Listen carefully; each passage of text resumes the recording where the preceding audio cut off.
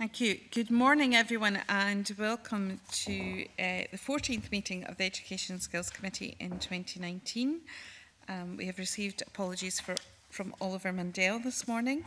Can I remind everyone to turn their mobile phones and other devices to silent for the duration of the meeting. Our first item of business is the third evidence session on the committee's subject choices inquiry. Before I begin taking evidence, can I take an opportunity to thank all the teachers and parents who took part in our discussion groups on Monday evening in Dunfermline, and also to my committee members who were able to come along and take part in that event. These contributions were very valuable and we appreciate the time taken to attend the event.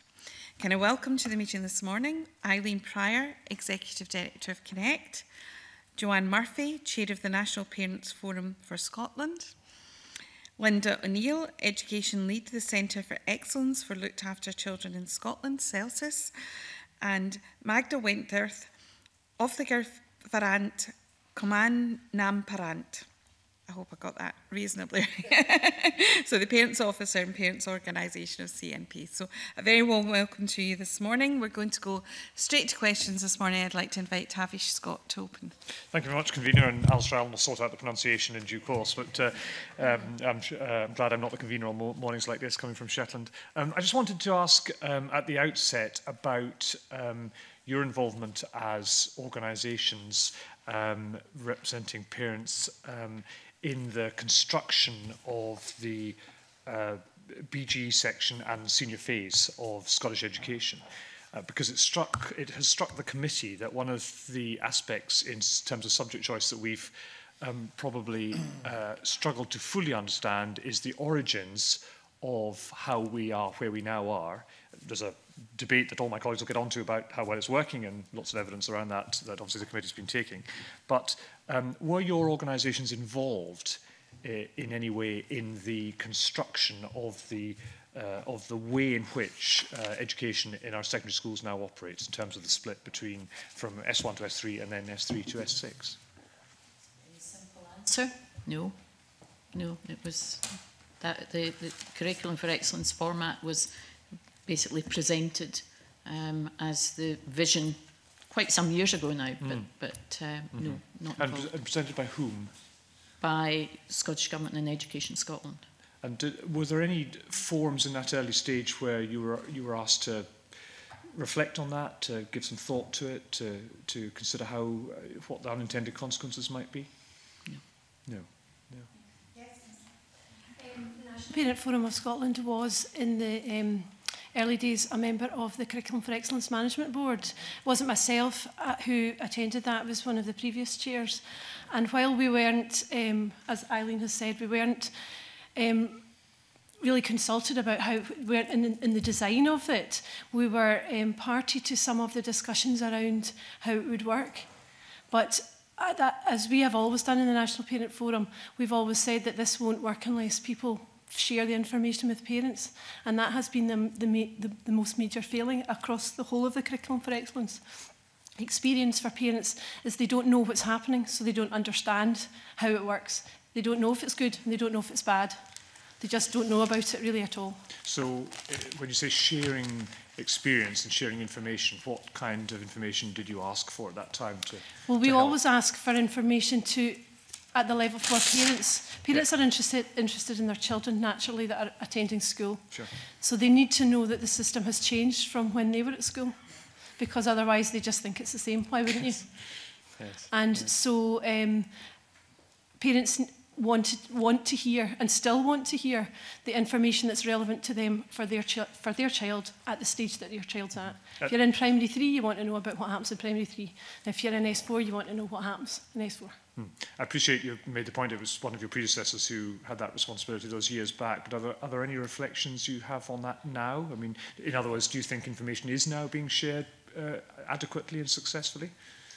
Not adequately or successfully enough, I don't think. I think some pockets of schools share information, but it's not widespread enough, and I think schools are busy places. They've got lots of things to do, and I think unfortunately when schools in the rollout of for example, the new qualifications, the schools really really, really consulted the parents of the children at that time, and have kind of, it's dwindled quite considerably since then. But generally every parent that comes in all the subsequent years, they don't really know either, and they missed the big mail shot, if you know what I mean, at the time. And so schools need to concentrate, in my opinion, on every year. Unfortunately, it's a big ask for schools to do. But until the general population has a better idea of curriculum for excellence and all the ins and outs that are different from our previous systems, or even the system when I was at school,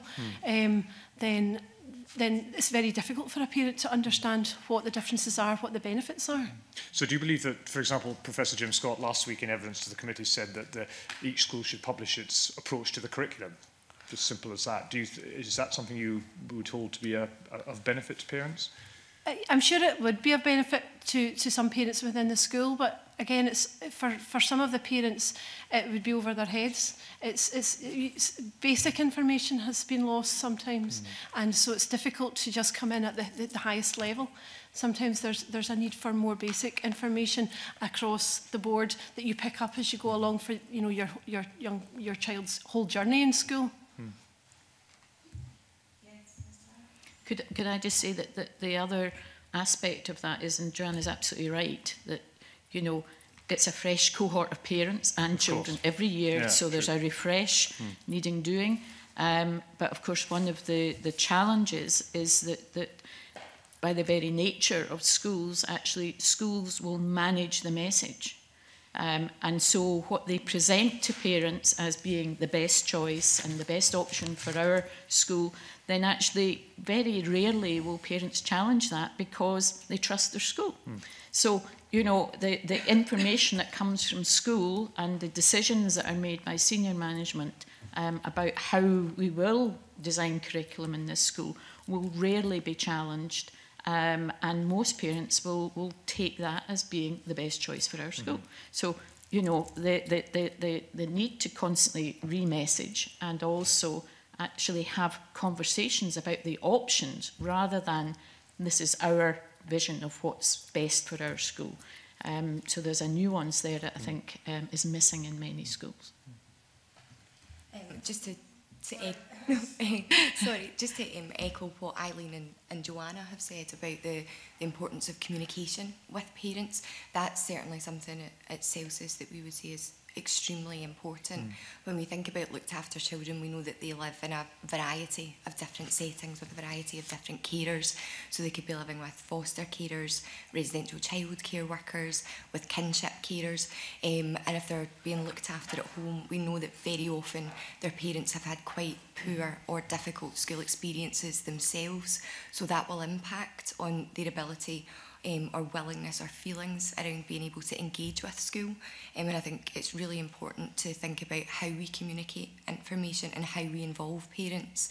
What we know from our work with parents in North Ayrshire and Renfrewshire around parental engagement programmes is that parents, particularly in the transition from primary to secondary school, are telling us that they don't understand curricular structures, they don't understand the content, and they actually feel quite anxious about engaging with schools.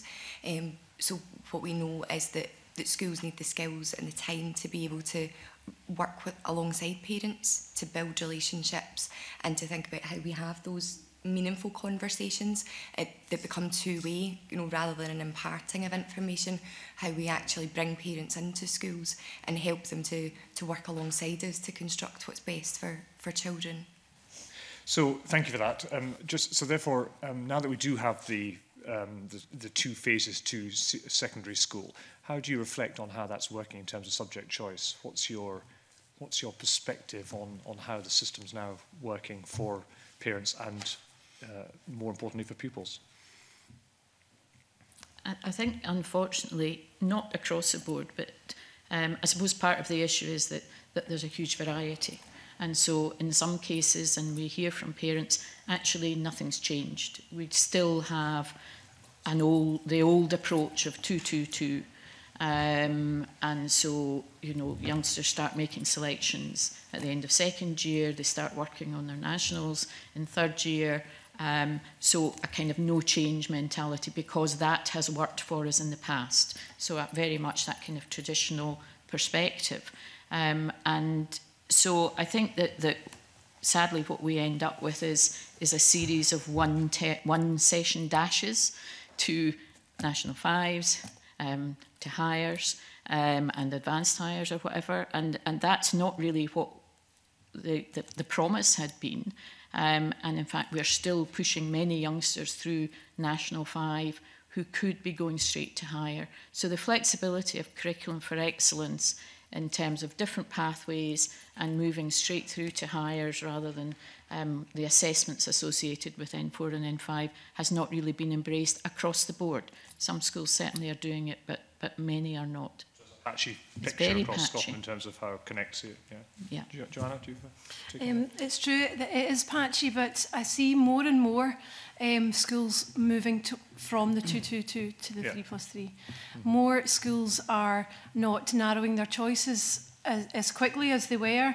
More schools are offering a personalisation. It's it's true, but a much more broad personalisation. So they're going maybe down. They're doing an S1. They're doing all the subjects, and then they're picking 2 or 3 out of a curricular area. For example, doing geography and history, and in social sciences, and then doing again slightly.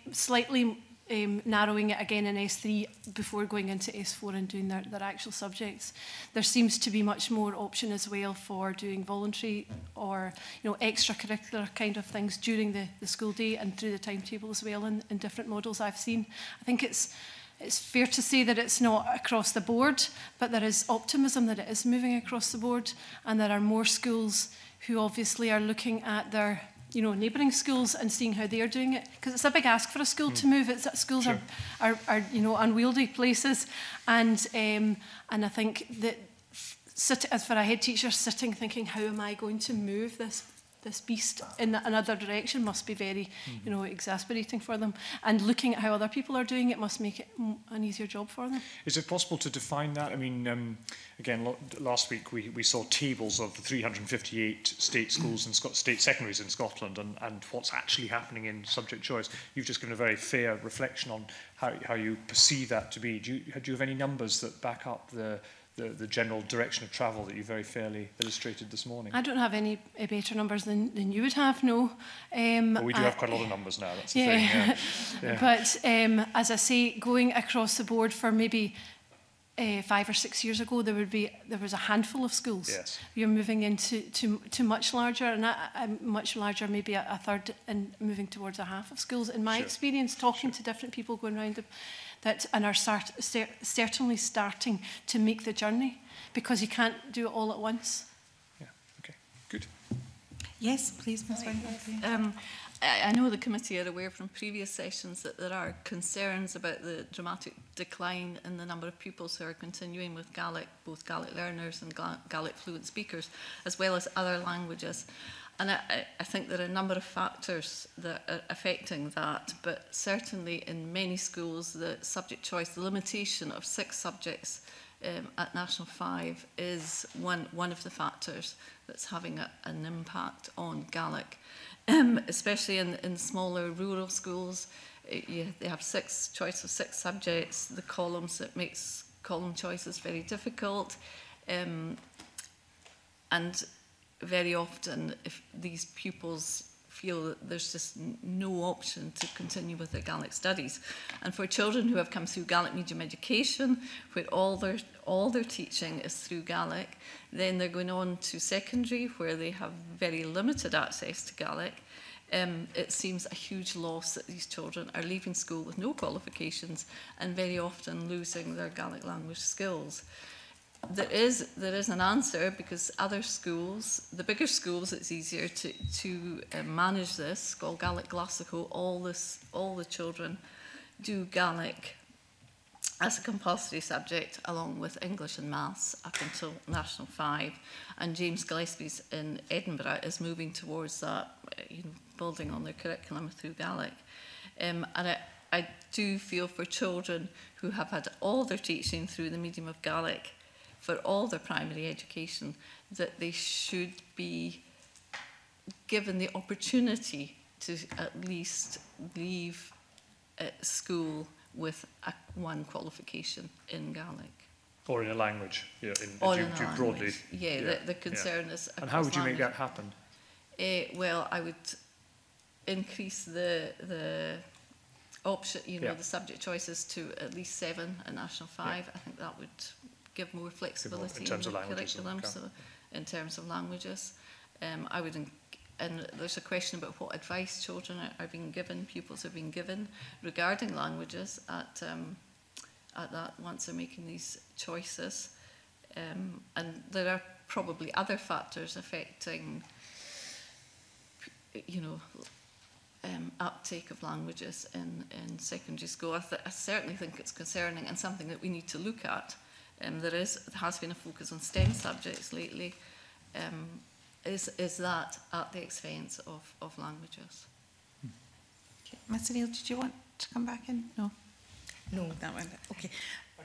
Thank you. Just before we move to the next committee member, one of the aspects of Curriculum for Excellence and some of the discussion we had with parents the other evening was around the use of school clusters where people could go and study another higher qualification not available at their own school but perhaps in a neighbouring school, and also the use of colleges to deliver some of the subjects and foundation apprenticeships as well, and also college lectures in some cases coming into schools. And I just wondered if you had what your experience and what parents were telling you about that model.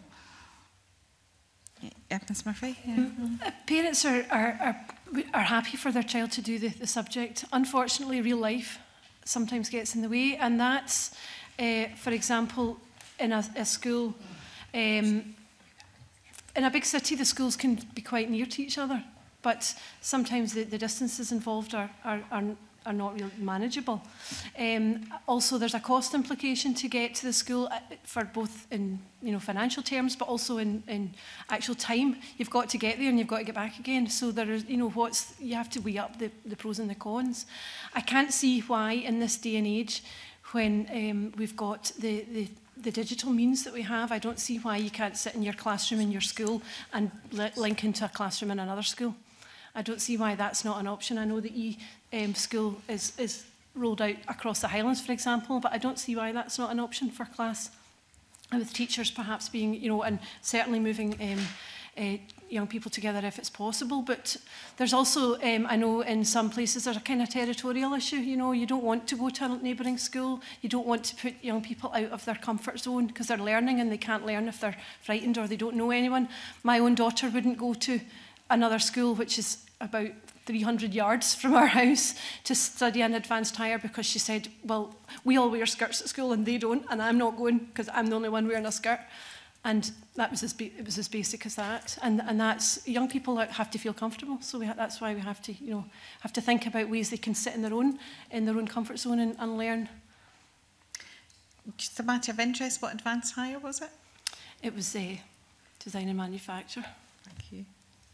But it wasn't about the not doing it. It was about them all wearing her wearing a skirt and them all not wearing a skirt. But that's her reality of her day, Yeah, it's interesting because part of what we're looking at in STEM is unconscious bias and what dissuades young women from doing it, and that might have been something that feeds into that process as well. And I think it's interesting so thank you for sharing that, and thank you to your daughter. She'll kill me. She'll absolutely kill me, and that's part of that is to do with me because I was the one making them wear their skirt, So, but yeah, Ms. Pryor, I've got a couple of members that do want to come in, and we'll bring you both in.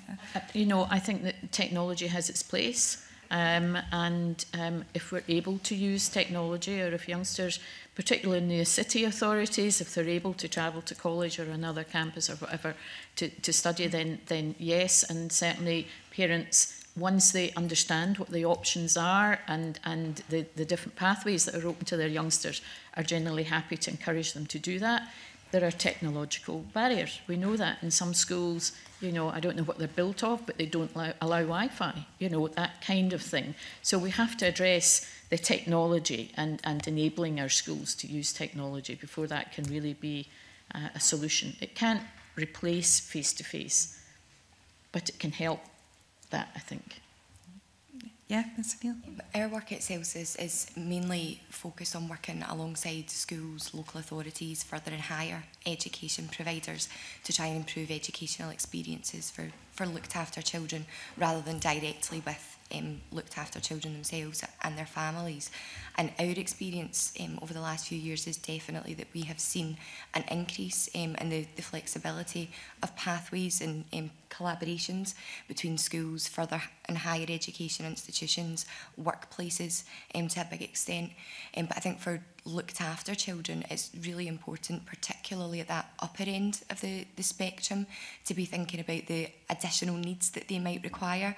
If they are going to be sharing a timetable somewhere else, we know that these young people have faced really significant adversity in their life, which might have an impact on their developmental stage versus their chronological age, which means although they might be 15 or 16 and, for example, capable of independent travel socially and emotionally, they might struggle to share a timetable. They might need to feel very safe in the school that they're in and not cope very well maybe going to a college placement or another placement for half the time. So I think really thinking about the planning and the support that we put around children, if we are going to have this flexibility, is crucial to making sure that that's successful for them, because the additional support requirements don't cease because a young person is at the upper end of their education. I'm going to bring in Mr Greer. Convener, I acknowledge absolutely the benefits that Joanna mentioned around young people getting the opportunity to study a subject they might not otherwise get, particularly if it's something that they need to get to the next stage of their education. But when we asked Education Scotland about this a couple of weeks ago, they gave an interesting response that I'd like your reaction to. I highlighted to them the lost opportunities involved in travel. So young people who travel to another school might miss out on extracurricular activities at lunchtime or after school. They might miss out on other classroom teaching time, depending on how the timetable is structured.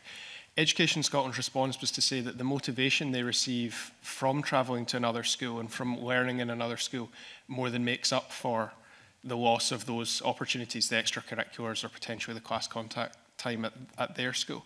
I'd just be interested in your response to that. I would say that, it's a cost-benefit analysis, isn't it? You have to look at what is the benefit of that versus what's the cost. And that's a conversation that school has to have with the young person and their parents or carers.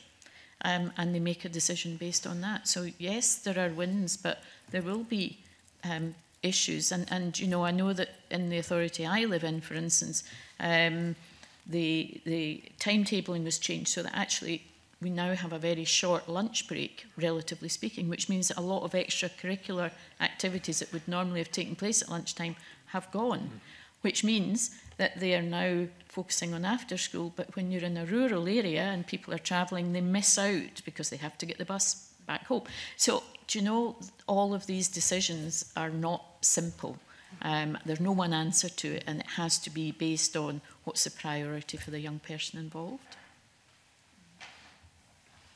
I would agree with what Eileen's saying. I think the importance of good relationships and schools having the ability and the skills to get to know their children and young people and families so that they can have the conversations about what's most appropriate for them, what's going to be of biggest benefit and what additional support is required to enable them to achieve an experience to the absolute best that they can. We know that inclusion for children that are looked after can be really, really difficult, and they often miss out on things like extracurricular activities, after school activities, and the importance of that social and emotional enrichment is crucially important for how they experience education.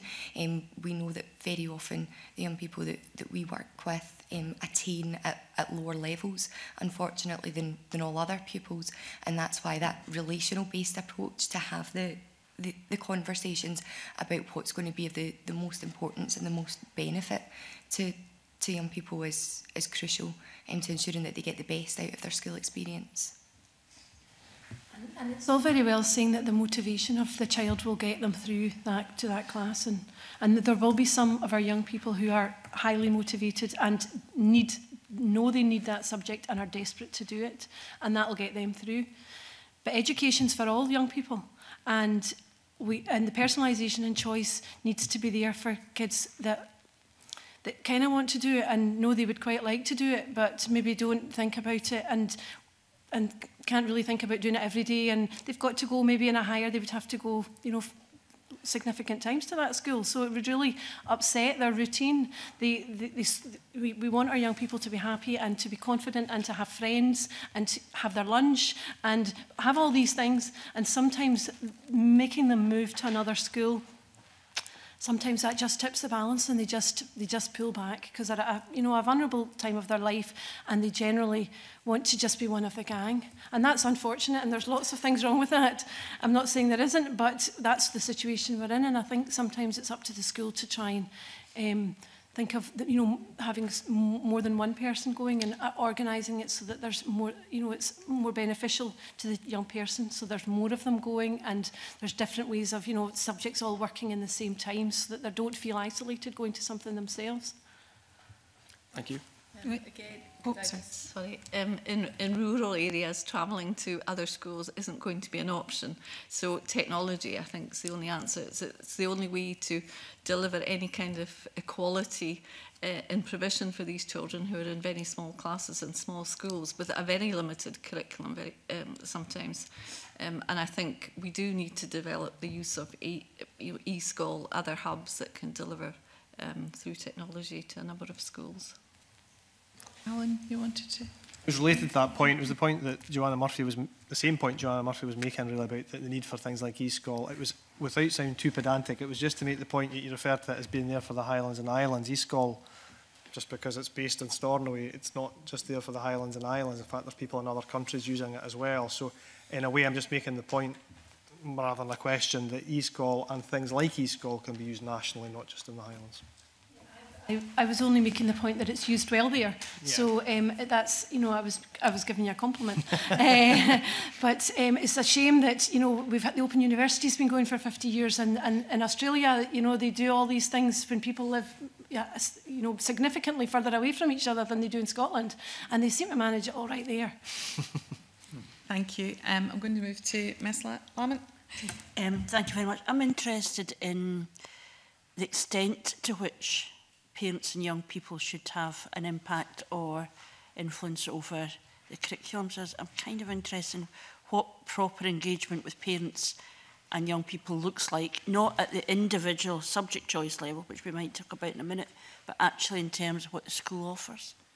I wonder if you have a view on, for example, should young people have a right to X number of subjects, and if so, what would that number be? And does it matter if different schools do different things?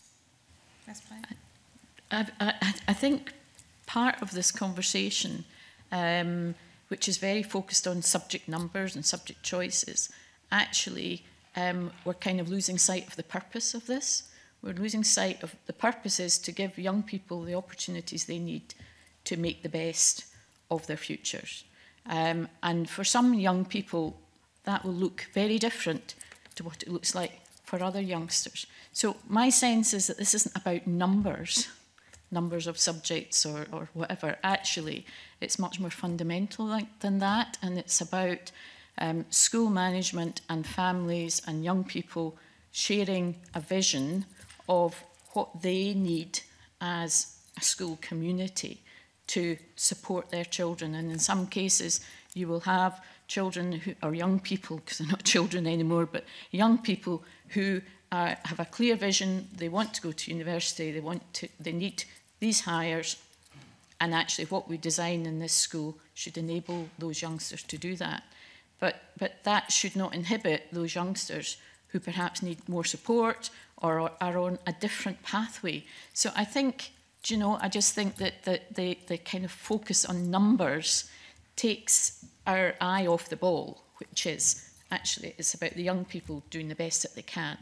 And so to me, fundamentally, it's about that school community and the school management and that wider community understanding what they need in that community, what suits their circumstances to enable their youngsters to do what they want to do and what they're able to do. How do you think the system then manages a school in a more deprived area where disproportionately young people who will not be sitting 5 hires, who as a consequence will have to, are more likely to have to travel than in a more prosperous area, and more likely to be in multi-level classes in the school, because how do you manage that, the child who wants to do the 5 hires, against the fact that that school can't offer what perhaps a school down the road can offer? At what level is that, I mean, I hear what you're saying about numbers, but at what level is that decision made? Because if a school says, our community, the majority of young people in here are not going to do 5 hires, therefore we're not going to offer 5 hires, we're going to direct resources elsewhere, there will be young people in that school who can't achieve their ambitions.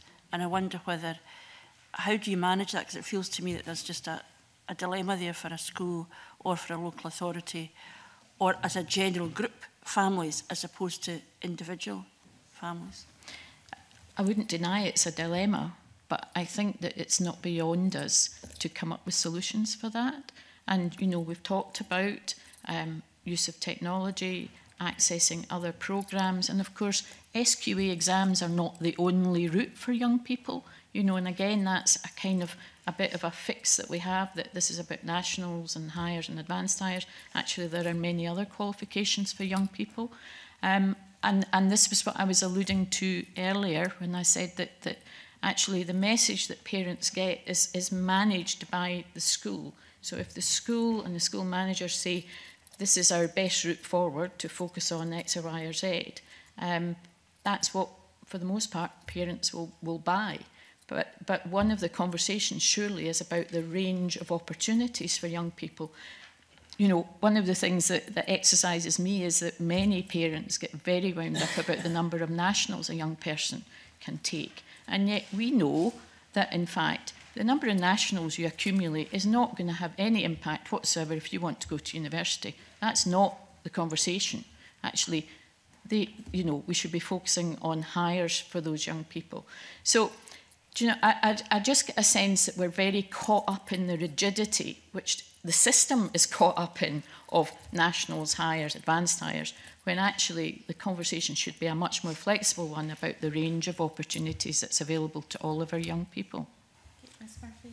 And it needs to be remembered that, excuse me, that the senior phase is a 3-year programme.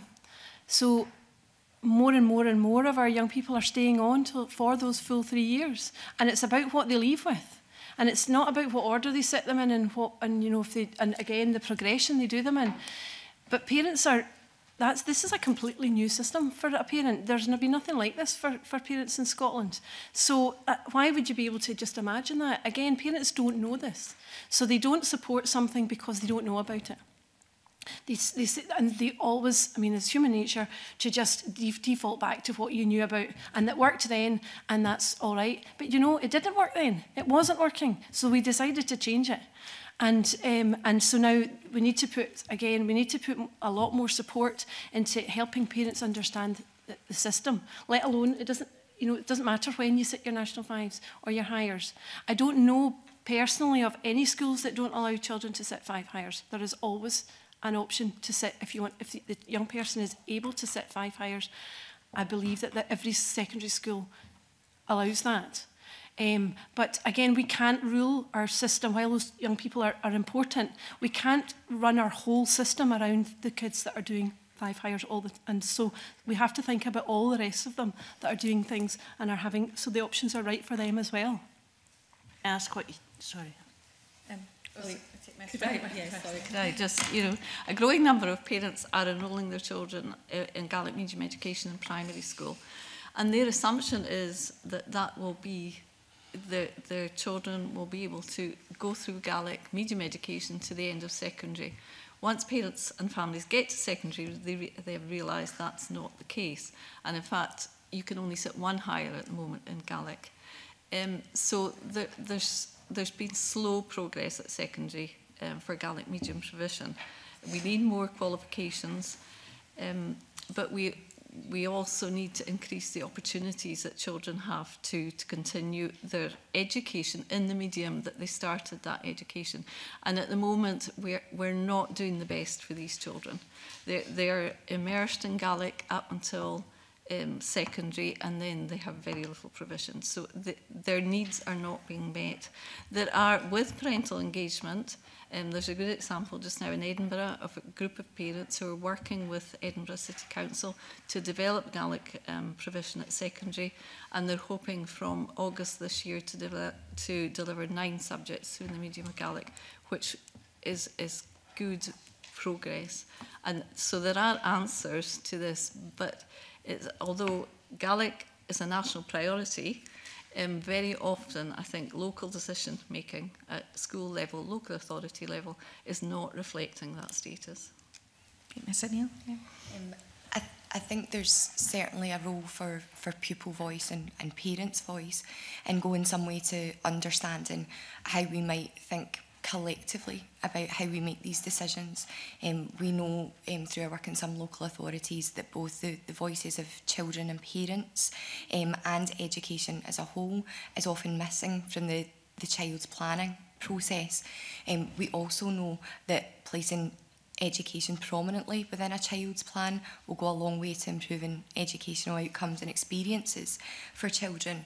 And I think if we could think about how we work alongside schools to help them get better, more confident at gathering that data, gathering views of children and parents in a meaningful way and making sense of that, and then how they collectively use all of that data and insight and wisdom alongside the structures and systems that they've got in place, that might go some way to being able to make some decisions based on the needs of the whole population of a school or a cluster or a local authority, which is rooted in what children and parents are telling us is going to be most beneficial for them. Thank you. I was particularly interested in some of the issues around particularly looked after children. I wonder if you've, well, 2 areas that would be interested in. What are the consequences for a young person who may be moving from one school to another? If there's complete flexibility in the curriculum, have you got any evidence of what is happening? If these decisions are made at school level, the capacity of a young person to fit in, quite often when they're maybe moved at short notice and there's a crisis in the family or whatever, that they're not able to fit into another school curriculum, and I wonder how you think that can be addressed. And the second question I'd like to ask you about is the impact of the decision to get rid of certification for all. That is, for young people that I would have taught who were perhaps looked after, vulnerable, got foundation qualifications, they might have managed to squeeze general qualifications, were valued by the school because they had an external exam, they felt valued, and there was resource going into that. Do you think there has been a consequence to the decision to end that kind of bridge into perhaps the higher education, or to be engaged in education for some of these young people? And were you consulted at all? And that's one of the things we can't establish, is who decided it would be a good idea to make National Fours, for example, not examinable externally. I think school disruption for looked after children is a very significant issue, and it's something that we see in the statistics, the educational outcome statistics for looked after children. What they tell us is across the indicators of attainment, attendance and exclusion, the more placements that a child has in a school year, the less well they do compared to their peers. We know, as you've said, that young people often have to move placement at short notice, and that can have an impact on their educational journeys. In an ideal world, these moves would be planned, schools would be consulted, and young people would be consulted in a planned way to help them settle in new placements if they do have to move school. But we know that this isn't always possible for reasons around care and protection. We also know that another issue is around children who are looked after out with their own local authority, and what that can often mean is that those young people are having delayed access to education due to concerns around provision for additional support needs. We don't have enough data at the moment on how many children that currently affects. We know that some local authorities have significant high numbers of children that are looked after in another local authority, and other local authorities have high numbers of children that they, as is termed, hosted. And all of these all of these factors impact on how children are able to engage with education. We know too that children who have had to move placement and consequently move school are at much higher risk of exclusion on admission, and that means that children are admitted to school but they go through a sort of tiered exclusion approach where they're maybe missing a subject because it's not offered on that curriculum, or they're on a part-time timetable maybe because they've already covered a subject, or it's felt that the school that they've moved to haven't got the appropriate additional support needs qualifications. It's an extremely complex issue for the young people that we work with, but we do see it reflected in the educational outcome indicators. We know that really robust planning using GIRFEC principles for these young people and involving the whole team around the child and incorporating children and families' views does go some way to ensuring that moves are kept to a minimum and that any school move is as impactful as possible. But I think it's certainly an area that we need to be attending to ensure that we're ensuring equity of access for children that are in these really vulnerable situations. Thinking that disproportionately young people who have been looked after will leave school at the school leaving age? Around 72% of children leave school who are looked after leave school at their statutory school. So if we have an age. exam system that's based on 3 years right up to 6th year, and say, well, you may not get to do it in 4th year, but you can do it in 6th year, we're actively then saying that there's a group of young people who will disproportionately leave at 4th year, have not got that option. That's not something that they'll get. I wonder, do you think there should be more work done around that? You know, some of the evidence we got last week suggested that an unintended consequence of some of Curriculum for Excellence was that the most vulnerable, disadvantaged young people are actually faring worse, specifically because, in my view, partly because of that. I wondered what sort of work should we be doing in looking at what the offer is in 4th year amongst disadvantaged groups? I think absolutely. I think there's, because our young people do tend to leave school earlier than all other young people, there's additional risk factors in terms of whether or not they do feel able to go on into 5th and 6th year. And we do have some data from the CFE levels that illustrates that there's already a gap at P1, P4, P7 and S3, quite a significant gap across reading, writing, literacy and numeracy and talking for our looked after children, which I think goes some way to explaining how they're experiencing education, but also helps us to think about what supports we need to be putting in place before children even get to 4th year to ensure that we are planning right from a very early age when we are initially spotting these concerns. Young people are presumed to have additional support needs unless assessed as otherwise, but we know that not all schools routinely assess looked after children for additional support needs, and when you consider the significant adversity and trauma that they've experienced, my view would be that it would be quite unusual for a young person not to require some level of additional support in school to ensure that they've got equity of access to the curriculum. So my view would be that planning has to take place from a very early age around education, right from primary school into what young people are going to do when they reach the senior phase. We know that looked after children have exactly the same aspirations as all other young people, and what they tell us is that it's often us as professionals who set the bar lower. They tell us that they want us to want more for them, and I think, you know, as we've acknowledged, school's a very busy environment. Working alongside looked after children and getting the best for them can be very complex, and that's why we need to do the things that we know work to make the biggest impact, so ensuring that we've got good planning structures in place, that we are routinely assessing for additional support needs, that we are involving parents and carers in the most meaningful ways possible, and that we're understanding what children need in order to support them right through that journey, and not just on that upper phase of the curriculum. Thank you. Ms. McGuy? Thank you, Convener. I would like to carry on my colleague's line of questioning. Before I do that, can I just say I identify absolutely with everything Ms Wentworth saying about Gaelic education. I'm having a major issue in my constituency just now, exactly along the lines you're talking about, which I'm working hard to resolve. So totally identify with what you're saying. Ms O'Neill, can I just clarify, as advocates for looked after children, do you deal with schools directly or do you deal with the local authorities? Sometimes we work directly with school to support them to improve educational outcomes. Other times we work with local authorities. Our work is mainly focused on building skills and capacities of those that are working in and around education with children and families, really to think about how children are experiencing education. We want them to have the most positive experience possible in order to be able to attain. You talked about issues around, you know, flexibility and things like, you know, not being able to take part in extracurricular things and all that sort of stuff. Do you feel that schools are doing enough to accommodate the needs of looked after children? Do you feel that they're listening to what you're saying on behalf of the children to support them properly?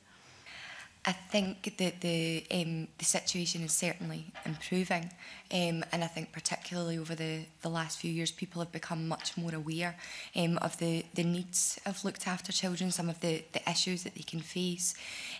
The feedback that we get from our education forum members is that it's a very complex issue, that looked after children are very often a priority amongst priorities, and that on a daily basis they are working to try and improve outcomes for a range of vulnerable learners. We really recognise this.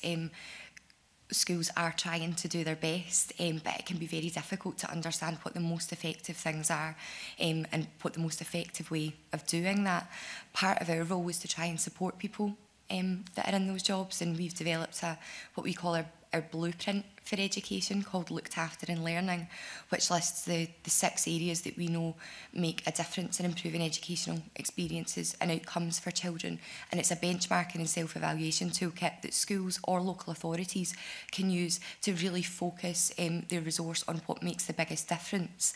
And whilst this is looking at improving outcomes for looked after children, the real benefit of it is that there's nothing that services will do within that guide that won't be of benefit to all children. It's just coming at it through the lens of looked after children. So we would encourage schools to be using evidence-informed approaches alongside practical solutions to embed improvements within their schools. And you said that more data would help the situation, and for you to compare. Is there much variation throughout schools, you know, geographically even? You know, I'm thinking about rural schools, urban schools, and or schools in, you know, less affluent areas. Is there much variation from your, you know, knowledge?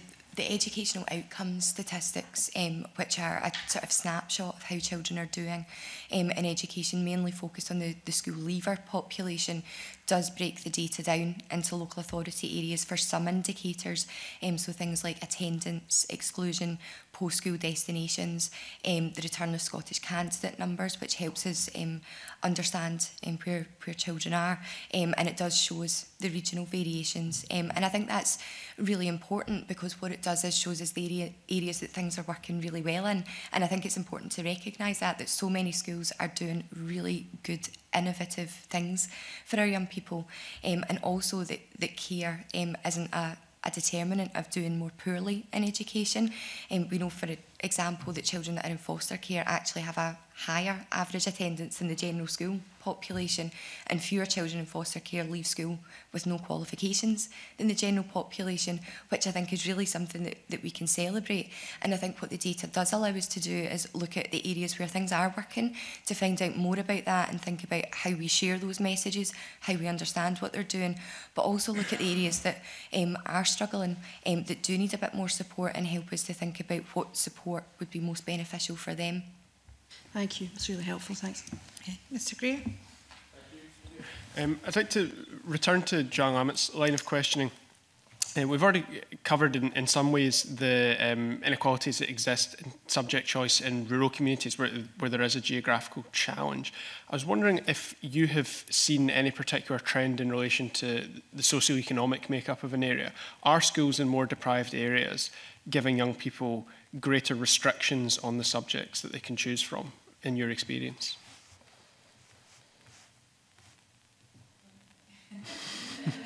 Ms Pryor.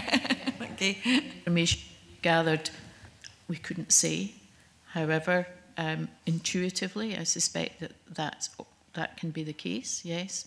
And that's for all sorts of reasons, and you've rehearsed many of the reasons at committee. So difficulty in recruiting staff to more rural or more deprived areas. You know, there's a whole series of possible causes in there, and it's multi-layered. You know, I suppose, you know, one of the things I would say is that those schools which have a strong focus on the league tables and the tariff points and you know, numbers of passes at higher and so on, they are the schools that will focus on those more traditional routes, if you like.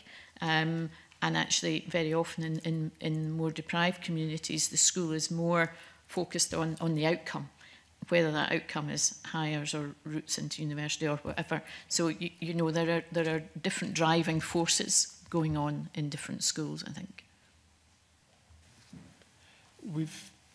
Sorry, Convener. Else wants to go in on that one? No, that's fine. Quite a lot of the data that we've got around this has been compiled by independent academic work. Do you believe that there's a role for Education Scotland or the Curriculum for Excellence Management Board here in trying to get an overview of what the situation is? And if so, what is that role? What should they be doing in relation to subject choice at the moment? I would say absolutely. You know, that the Education Scotland is the agency of government in this realm. So we would expect, whether they do the work themselves or whether they commission universities or whatever to conduct that research, yeah, you would expect Education Scotland to have a firm handle on this, because it's about meeting the needs of young people, and that's our focus as organisations. It's about how can families and carers support the outcomes for young people, and we have to have a clear picture across the country to see what the various impacts are on our young people. I think any new or emerging data collection would be, in this area, would be very positive to give us a more accurate idea of the national picture. And I think when we're thinking about the range of data that we've got, that anything new, we would want to make sure already aligned to what we've already got, because it helps us make more sense of the story that the data already tells us. And I think if we're really clear about the purpose for collecting data and how we're intending to use it, that will help us set up any new data collection methods. Thank you. Thank you. Can we move to Dr. Allen? Thank you very much. I was interested to hear what subject choice feels like from parental perspective, and particularly appreciating what you've just said about the fact that all schools, I'm sure, offer the option to do 5 hires, but be keen to hear what Ms Wentworth and Ms Murphy would say about how it's experienced as parents, particularly given that we do seem to have a situation where more people are coming out of school with more hires. And I suppose my question is, how early do people feel in their school career that they are, if not choosing, at least anticipating what they will be doing in their 5th year for hires? What's the young person's perspective and the parent's perspective of that? Ms Murphy? Yeah. Across the board, parents are not involved enough in subject choices. They're not involved enough in the overall curricular development of the school, and they're not involved enough in their individual children's choices. Part of the SDS offer is to have a parent-child-teacher meeting at the point that the children are making those choices, and that's very rarely happens. and you could say that if young people don't have a problem, there's no need to have this big discussion. But actually, we don't get to the bottom of the parents not knowing the system until the parents are involved. And the young people are in school every day. They generally know what's going on, and they get plenty of, they're going through the system, and that's great for them. But the parents are, again, at an age where your young people are probably at their least communicative to you, not really that bothered about telling you what's going on. My own experience is you get a paper back and you sign it and you send it back, and that's the parents' kind of it's really all the parent gets. Unless there's a problem with columns, and then you can maybe write on the side of it that they do not want to do this, and or whatever. And in my experience, the school has negotiated things, and things get moved about. But I know that that's not always the case. So what I'm driving at is, and I know quite rightly we shouldn't be fixated with numbers, but if a school is doing 6 subjects in 4th year, is that essentially determining the hires that somebody is doing in 5th year, more or less, if they plan to do 4 or 5 hires? I think in theory it doesn't, because the theory is that you should be able to pick up other subjects, and you should be able to crash hires, and you should be able to you'll have enough breadth of a subject. But in practice, it probably does. In actual, in real young people in real schools, it becomes more difficult to move out of classes. If there is a space in a class, you can sometimes move, and if there isn't, you have to find somebody else to swap with. And so these while I do see the free choice and much more flexibility in columns or not columns at all, almost in some schools, that's still probably early days in that you can just pick up things that you've dropped before in reality. Yeah, I think it's very frustrating for parents very often, because they do want to advise their children what to do, but the children are under different pressures at school. Quite often in small rural schools there will be some competition with classes as well. Thinking that, if there's 6 subjects, if you drop a language, not sure what the data is, but I think anecdotally teachers say that it's very difficult to pick up a language if you don't have the continuity through 4th year. So the pupils are less likely to go back to language learning if they've not continued. Is that more true then of Gaelic learners than it would be of Gaelic fluent speakers qualifications? Or I think it applies to both, actually. But if pupils have an opportunity to study other subjects through the medium of Gaelic, that would mitigate in a way their lack of studying Gaelic as a subject, because they would be maintaining some of these Gaelic language skills. But as we know, there are at the moment very few schools where there is an opportunity to study subjects beyond 1st and 2nd year, if they have that through the medium of Gaelic. On this, sorry, were you?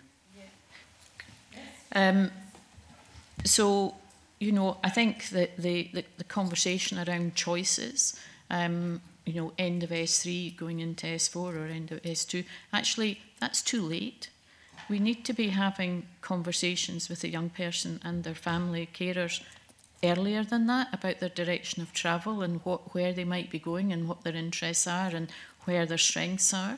And, that's not just me saying it, that's also around policy. And it's certainly the way that we understand that Skills Development Scotland are trying to work with schools to have those conversations much earlier, so that there are no surprises. We don't get to the end of S2 and suddenly, there's a major decision to be made. And the reality is, and you'll have seen it in our evidence paper, parents who are invited to an evening to discuss choices after the choices are made. Really? In what world is that okay? It simply isn't. So we need to sort that out, and we need to just have those conversations much earlier. I think, the continuity of language is a really interesting one, and I've been in front of committee talking about the 1+2. And the same conversation about, you know, in primary school I learn Spanish or I learn German or whatever, but I can't study that when I go to high school. You know, we need to read across. It's not just Gaelic, it's other languages as well. If a youngster shows a talent for whatever language in primary school, then, you know, actually we should be ensuring that they continue that into high school, and if they wish, on to qualifications. Given the understandable pressure there is on qualifications in 4th year and 5th year, and given that a language, to pick up that point there, and this applies to Gaelic but other languages as well, may have been dropped in 3rd year or even in 2nd year, do we have any actual data as yet as to whether these languages are being picked up? Because presumably for many young people, the only opportunity to do that realistically is in 6th year. Do we have any information about that? SQA? Not that I'm aware of, but I think that the numbers from SQA that are sitting Gaelic higher would indicate that that's not happening for the majority of pupils.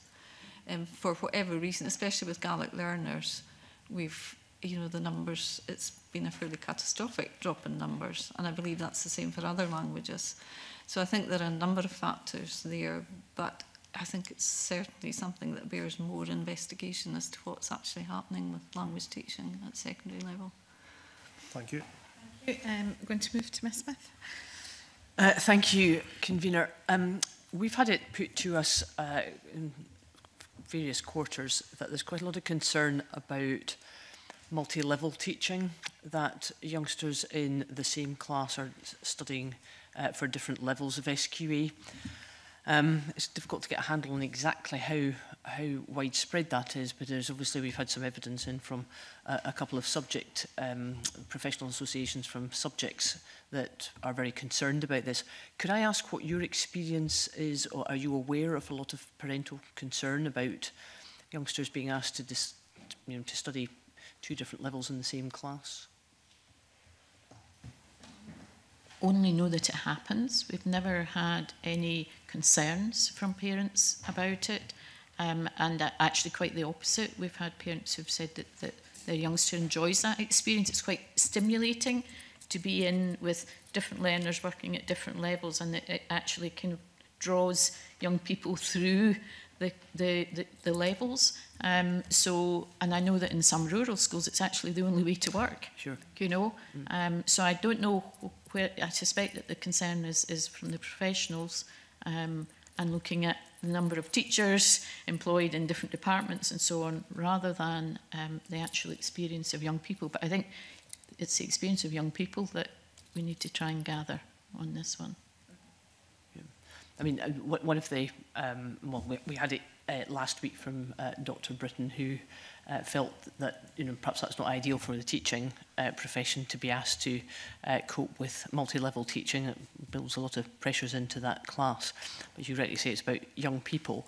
But it was the geographers, I think, who said that they felt a situation where you have National 5 and higher and advanced higher all in the same class was something that was just not acceptable. But can I just be absolutely clear, you've not had any concerns about that whatsoever from any?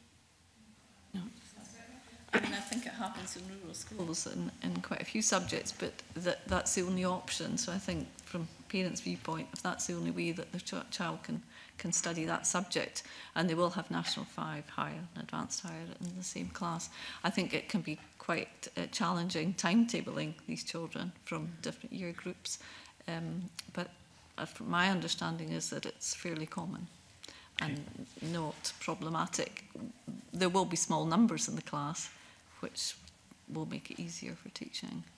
And do you think that situation, if it does exist, has come about because of pressures of teacher numbers, or do you think there is, you know, good, Ms. Pryor suggested that actually it's very beneficial to youngsters from a motivational angle to have different levels. Do you think there are educational reasons behind that multi-level teaching, or do you think it's come about because of pressure of teacher numbers?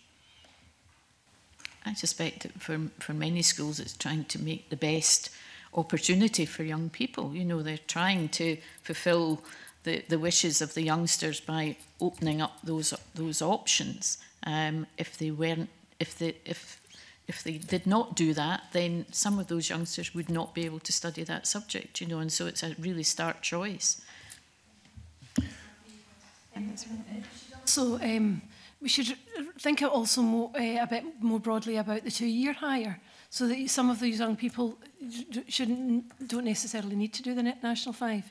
And again, that's a real jump of, you know, of faith, a big leap of faith for a parent or the young person, because it's always about, well, what happens if I don't pass it, you know, and then I don't have anything. And I suppose it's back to having the faith in the practitioner, that they know what the young person is capable of, and that would solve some of the issues within the classes. You make a very interesting point. I'm very much in favour of being able to undertake a hire over a 2-year period. In fact, not necessarily actually sitting the National 5 en route to do that, but simply bypass that if that's educationally beneficial. Do you have any advice to those who will be looking at the structures within the Curriculum for Excellence as to whether, and I think, again, it was Eileen Pryor who mentioned at the beginning about this horrible 1-term dash, 2-term dash that we have. Do you think there would be benefit in restructuring so that it is more possible for young people perhaps to bypass the National 5 and move in straight in, so that in S4 and S5 they're taking 2 years to get it higher? Because, again, it's been put to us that universities still value the ability of youngsters to get 5 hires all in one sitting rather than to take them over 2 sittings. Do you have any comment on that? Again, I think it's beneficial for our young people, and perhaps the universities need to think about that issue. They could still be sitting 5 hires in one go over 2 years, or they could be doing, you know, a mix, and perhaps it needs more thought from lots of different people. I think if it's about the young person getting the hire or not getting the hire, then there's no argument that they should be able to do it over 2 years, and they should be able to enjoy the time to focus on the subject and not feel as if they are just cramming the subject in, like they have been since. I mean, they've been talking about the 2-year hire since I was at school, and it's still not a reality. And that was one of the major focuses for Curriculum for Excellence, the 2-year hire. Yeah. I mean, I think that's absolutely correct. I think there's a very strong educational argument for doing it over the 2 years.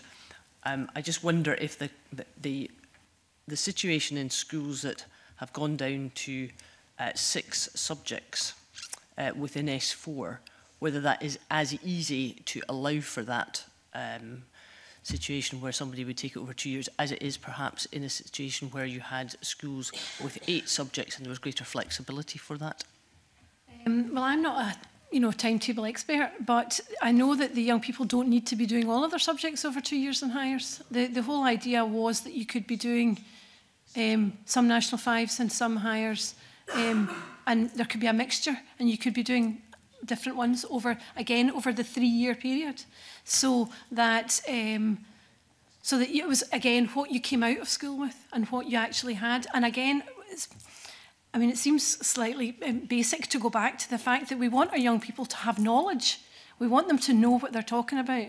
We don't want the situation when they have left. You leave, for example, your higher modern studies this afternoon, and you think, right, I never need to think about the war again, or whatever it happens to be, and you just immediately forget everything that you've. There's no point in that. And the whole move towards skills-based learning and actually being able to use your learning rather than just have a photographic memory of facts and dates and equations was the whole point of this.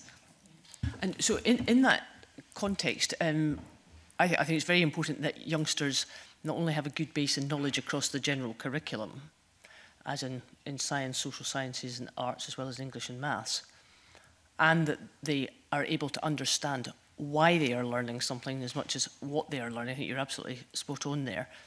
How would you respond to a comment that Professor Lindsay Patterson made, that he feels that the Curriculum for Excellence has gone a bit too much towards the focus on the skills-based side of this, rather than entrenching some of that knowledge within the core curriculum? He has a view that the core curriculum, perhaps for some young people, has been diminished at the expense of other subjects. Would you accept that or not? Well, I respect his position, and I think there are probably cases where that's correct.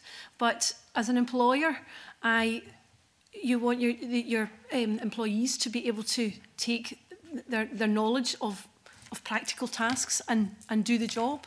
It might not matter that they know all the capitals of the world, essentially, but you want them to be able to take, I would like you to, do these things and in whichever order you like and come out with them at the end of the week. And there was a great part of the focus and the movement into Curriculum for Excellence was that our young people were not skills-based enough and were moving into the workplace and weren't able to actually manage and actually do their jobs. Yeah. And so school is more than just learning facts. School is about knowledge, but it's also about the social aspects. It's about meeting your friends, and becoming lifelong partners with people. And sometimes in this cram to doing hires, all of the rest of it's lost. There is no point in our young people having, as we hear, and having a mental health crisis in our young people because they just need to sit and learn things. And you might say it was ever thus. It was like that when I was sitting my hires. But I didn't have all the same social media and different issues that were going on at the time that our young people do now. And we need to collectively look after them. And schools, they're in school for a significant part of their day. And so part of that has to be looking after the young people and not forcing them to doing some of the things like we do that make them do a higher in as you say, two terms. Thank you, that's extremely helpful. Thank you.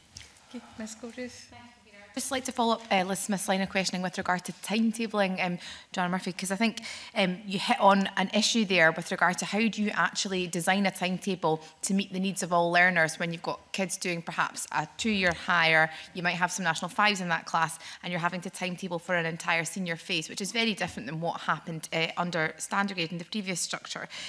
Are you aware, therefore, and this is maybe just a question in general to the panel, of schools giving pupils free choice as opposed to that very regimented column structure, which can lead to kids missing out?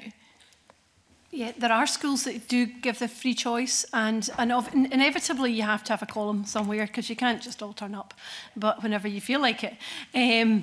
But I know of schools that young people say, what subjects do you want to do? They all write down, and then the schools goes away and sort it out. Other schools have the columns in place, but a much wider choice of subjects within the columns, and much more flexibility. 2 or 3 different options, and lots of schools now have columns where you can do any of the above kind of thing in 2 or 3 of the columns, so that there's a greater flexibility. So it's not just the 2. It was always you could do 2 sciences, but you could never do 2 or 3 art subjects or 2 or 3 social sciences. And if it seems to me that sometimes in Scottish education, or any education, let's not just blame Scotland, that we take what our young people like doing, what they're good at, and then we make them do something else altogether.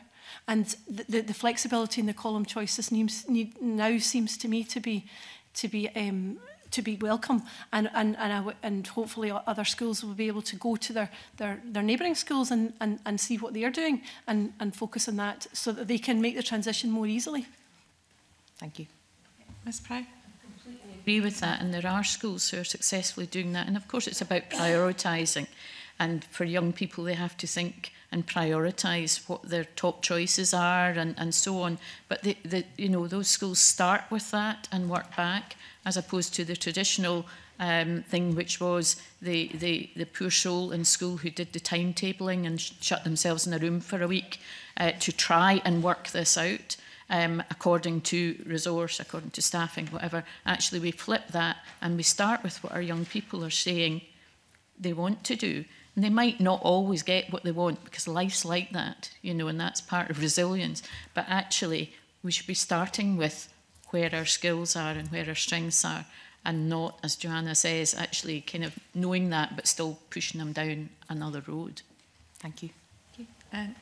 Did you want to come in, Ms. Just a comment about, column choice, that still there are too many schools who are using columns, and where children are only having 6 subjects. We're back to this. It's too restrictive, I think, for them to enable them to have a wide enough choice of subjects at that early level, where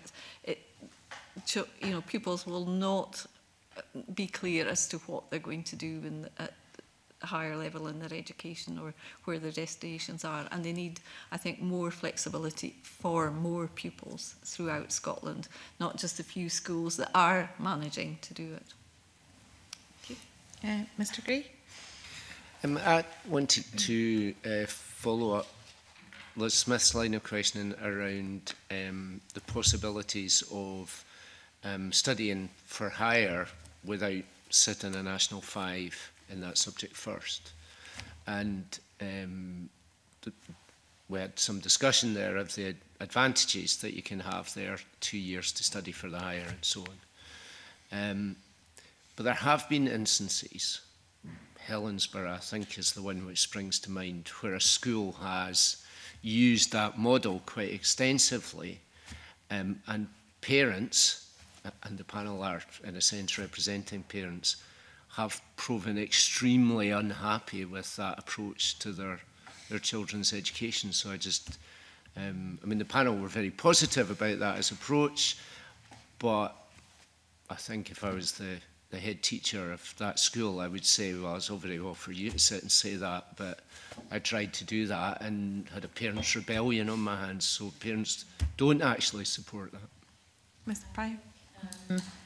Because we did some work with that school at the time, and actually, do you know, it always comes back to relationships and communication. And so, you know, if a school management makes a decision that that's the way that we're going, but does that in isolation without actually having the conversations with parents about what's the best route here, and, you know, hearing parents, then that's what you end up with. And it was a very sad situation. But it was primarily a relationship and a communications issue. I would echo that, and also we should remember that it's not one or the other. We should be mixing, the young people, it's personalisation and choice means that they get personalising and choosing. So they don't, it's not everybody goes and does 5 hires over 2 years. It should be a mixture. And the subjects that the young person has the aptitude to do, they should be allowed to do that. And then if they don't want to do that in the higher, and they don't, you know, there should be flexibility. And again, lots of issues get blown up because they're not communicated well, and it's just this is the way it's going to be. And if anybody challenges that, then a campaign is set up around it. That was a distressing situation for the young people and the parents in that particular school. And there's lots of kind of things that go on around that in different schools, but it boils down to the more that you know about what's happening in the school, the less contentious it's going to be, and there's less flare-ups there will be. Okay. Yep, Ms. Pryor, again, echoing Joanna's point, we know what we know, and we as parents are from a previous generation, and our experience of school is entirely different. Therefore, our experience, we take that when we look at our child's school and we think, well, we didn't do that, that's not how it worked for us. And so, you know, there's a lot of work to be done to help parents understand the opportunities and agree a route forward. So not impose, but agree a route forward for our school and our community. And also, if your main source of information about what's happening in your child's school is through the tabloid press, and you don't have anything from, you know, then that's the decision. Sometimes that's where it all comes from. You know, if sometimes the education system neglects sending the information out, leaving a vacuum.